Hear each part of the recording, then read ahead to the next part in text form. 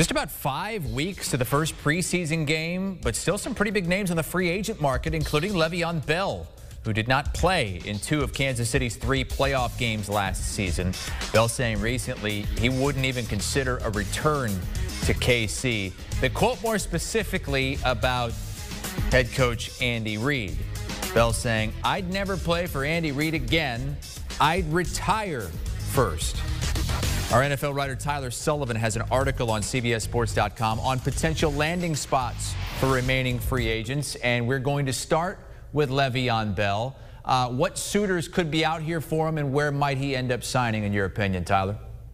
Yeah, I know Bell was the toughest one. He was really, because of all the quote unquote baggage, I guess if you want to call it that comes with him. If you are the New York Jets, you know that he's probably going to trash you on the way out. If you're the Kansas City Chiefs and Andy Reid, you know he's trashing you. So if you're a head coach, you know that you're running the possibility of things maybe not working so well with him post that career. But right now I look at the New Orleans Saints as a team that could be an interesting fit for him. Obviously, they have a big backfield with Alvin Kamara and Latavius Murray, but there's an opportunity to be had there. If the Saints look at Le'Veon Bell and look at that talent and say, hey, listen, this is a guy that really could help us as we transition to Jameis Winston and or Taysom Hill under center. Maybe that's a spot where they could improve upon. Bell, if he's looking at this situation, he's no longer considered a #1 running back. He's going to take that back seat to Alvin Kamara. But can he contend with a guy like Latavius Murray? Take some of those carries away from him? That'd be something that I think he'd be interested in. It's probably everything he thought he was going to get in Kansas City when he's backing up Clyde Edwards-Helaire. Just ultimately didn't end up happening. But if he goes to an offensive mind similar to Andy Reid and Sean Payton, I see that as an interesting fit if both sides want to make it work. Okay, so maybe the Saints for Le'Veon Bell. How about fellow running back Todd Gurley, who we had on Super Bowl week, and he didn't seem too worried about finding a landing spot. But here we are set to enter July, and there's still major concerns about Gurley's knees. Yeah, for me, Todd Gurley, he's a guy that, again, is not going to be the #1 running back that we've seen in years past. The 2017 Offensive Player of the Year. He's no longer that guy. We saw that in Atlanta last year. But what if, again, he takes a secondary role in an offense? And I'm looking at the Los Angeles Chargers as a possible scenario. It's somewhat of a homecoming for him, obviously playing with the Rams for so many years. But now he goes back to SoFi Stadium, goes to the other locker room, and he's going within the backfield that has Austin Eckler clearly as the #1 guy.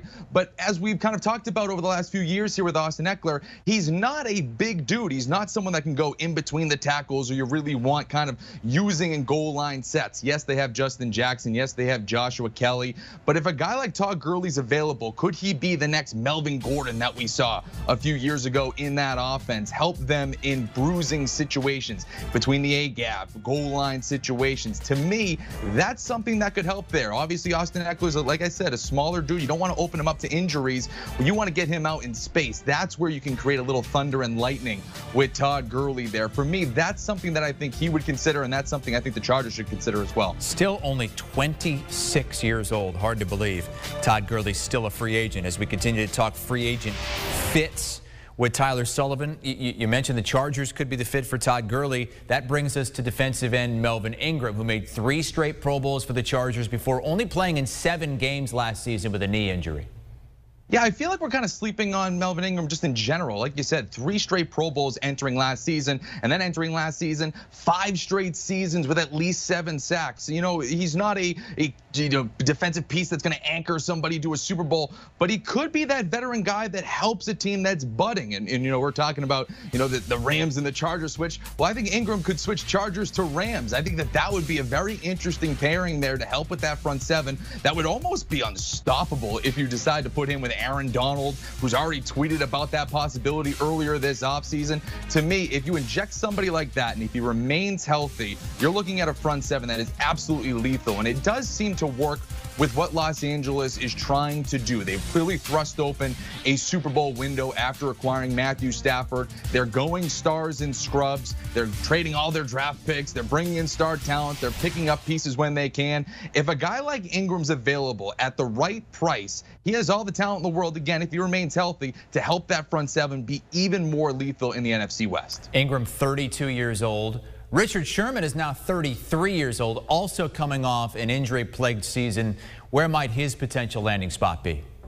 Chris, you don't know me too well, but I'm a romantic. I really wanted to have him return home to Seattle. It's just a great storyline, but ultimately, I thought something that was a little bit more juicier was seeing a star on the side of his helmet heading to Dallas and helping that secondary. We all know that Dallas's secondary hasn't been particularly great. Obviously, last year, we all know the stories, the struggles that the Cowboys faced, but there is an intriguing opportunity here. They've spent the last 2 drafts in the second round addressing the cornerback spot, Diggs and Joseph over the last 2 years. Sherman's openly said that he'd be welcoming an opportunity where he can come in and mentor some young guys. Dallas provides that ultimate opportunity for him where he can play a little bit, help this young core ascend. And what better reunion? I was talking about obviously Seattle, but there would be a mini reunion here in Dallas because Dan Quinn is now the defensive coordinator. Obviously, Quinn, the defensive coordinator during the Legion of Boom days in Seattle. There is clearly a familiarity with the system, could help those young guys, and it would be an interesting little footnote to the end of Sherman's career,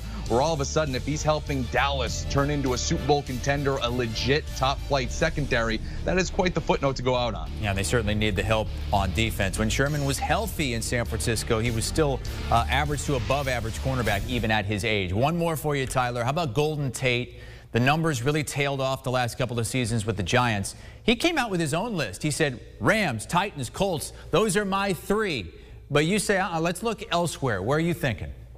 Yeah, I went a little bit off script with him. Obviously those are the places he might want to go, but it depends. Would that team welcome him? Are those teams looking for a wide receiver? Tennessee obviously just got Julio Jones. They're kind of cap strung. The team that I'm looking at, the New England Patriots. Obviously, we all know that they spent out of the wazoo in free agency at the start, but could they continue to look for some pass catching help? Yes, they addressed the tight ends with Hunter Henry and Jonnu Smith, but Nelson Aguilar and Kendrick Bourne, they're not the Julio Jones acquisition. They're not the top flight guys. And Golden Tate, to me, is somebody who previously had interest in the Patriots back in 2019, albeit with Tom Brady still on the roster. But if there's still some interest of playing with Bill Belichick, this is a roster that could still use legit wide receivers to compete over the course of training camp. And he could very easily, I could see a scenario where he is the number 2, number 3 option. Again, the numbers did tail off, but he's still a premier route runner, still a guy that could contend. And New England's a team that very desperately needs some wide receiver help. So those are 5 big names,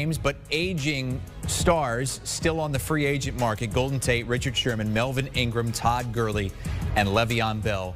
Tyler Sullivan has an article on CBSSports.com on landing spots for the top 5 remaining free agents. Tyler, thank you so much. Want a sports network that delivers everything that matters about the game? The highlights, the picks, the instant analysis. No yelling, no fake debates, no politics. Hit the subscribe button and never miss a moment.